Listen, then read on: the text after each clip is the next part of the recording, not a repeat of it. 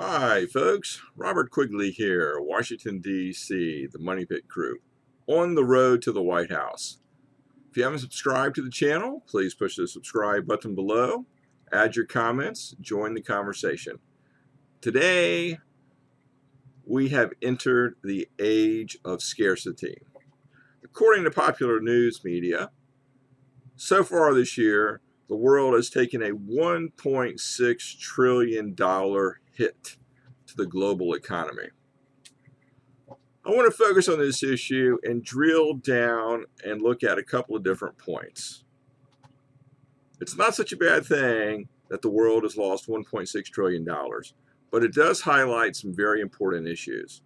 Number one, we need to reestablish the U.S. cottage industry as quickly as possible. Now, we're going to go through a couple of details on that topic. Then we're going to make a brief mention of the need for carbon and methane capture industries. These are new industries that must be heavily invested in, immediately implemented, and spread as far and wide and deep across the global and U.S. economies as possible. Okay, reestablish the cottage industry.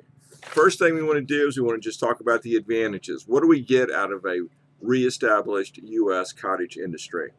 Well, we're going to greatly reduce the transportation cost of goods. We're going to increase local employment.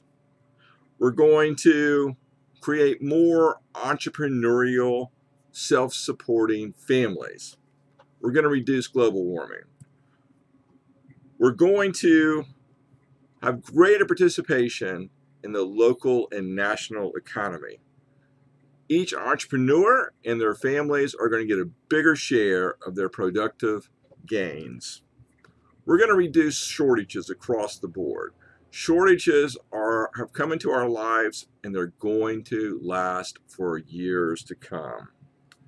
The days of rampant plenty, buy at whim, those are coming to an end. Now we need a more rationalized economy, a more rationalized family, a more rationalized existence. We don't need the cheapest price on every good. We need the best quality at the best price for our goods. Most of all, we need lots of local know-how, increased local know-how, and local sustainability. Okay, so let's look a little bit deeper into the cottage industry. As you know, I'm on the road to the White House, but I'm not waiting until we get to the White House.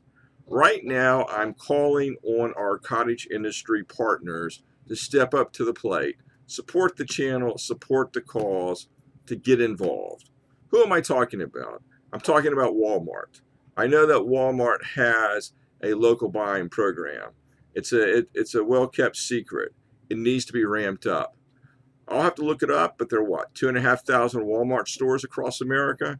They can be a driver of our local cottage industry by providing ready markets for our locally made goods. Target, you're not getting out of this. You are a Target. We expect you to get involved on the same terms. Federated department stores, you're great at selling clothes and garments, belts and shoes and the rest of it. Everything you sell can be made locally.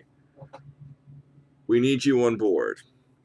Home Depot. Home Depot doesn't escape it. I want to share a quick story with you guys. I lived in Asia for 10 years. During part of my stay in Taiwan, I would often walk through a neighborhood not too far from where I lived, and I would walk by family factory after family factory. And interesting of all things, each family factory made one little product. Let's call it a screw, or let's call it a nail. Let's call it a 2-inch nail. Let's call it a flathead screw, or let's call it a Phillips head screw. One family had the machinery, and 24/7 they would make that one type of nail or that one type of product, and they would churn them out by the hundreds of thousands every week. Why in the world can this not be done in the United States? That, my friend, is a cottage industry. Home Depot, you're not escaping. I expect you to join the team. My contact information is in these videos. Find it, contact me, get on board. Whole Foods and Bezos and Amazon, but we're going to say Whole Foods here. We have a country full of fantastic, experienced bakers. There's absolutely no reason why their baked products cannot land on your shelves for the greater community to consume. I've been to a lot of church picnics. I've been to a lot of craft shows. I've tasted lots of their food. The talent and skill is there. Whole Foods, you're part of the team. We expect you to show up for practice in the game. I'm coming after you. So basically, I'm using this small collection of 5 incredibly large American stores which can buy and resell huge quantities of American cottage industry products. I will task each store with reaching out and supporting and buying from their local cottage industry community. We're going to channel financiers in your direction. We're going to recruit financiers. The process has already started. We want them on board. We want them to help our cottage industry guys. This is the way of the future. What is a cottage industry again? Small businesses that are focused on just a few products, but yet they make huge numbers of the huge products. This is what we need as we enter the age of global scarcity. I want to finish up the video, guys, by talking about carbon and methane capture. We absolutely need this new industry. There are a couple of different ways to organize it. Here's a template. We need support. We need to get it done. If you're an industrial polluter, we're going to mandate that the industrial polluters invest in carbon and methane scrubbers.